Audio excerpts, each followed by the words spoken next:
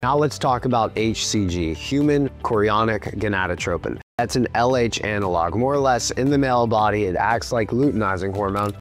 HCG hits the Leydig cells, which causes your body to produce more testosterone. So the title is Human Chorionic Gonadotropin Monotherapy for the Treatment of Hypogonadal Symptoms in Men with Total Testosterone Greater than 300 nanograms per deciliter. Their testosterone might be higher than what your urologist would look at, but they could still have symptoms of low testosterone.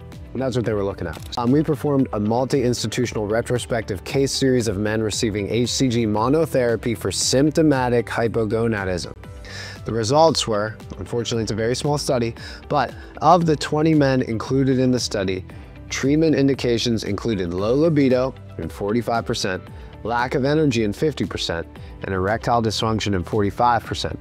Mean testosterone improved by 49.9% from a baseline of 362 nanograms per deciliter with a standard deviation of 158 to 519.8 nanograms per deciliter with a standard deviation of 265.6. 50% of patients reported symptom improvement. Conclusion, treatment of hypogonadal symptoms with HCG in men who have a baseline testosterone level greater than 300 nanograms per deciliter appears to be safe and efficacious with no adverse effects.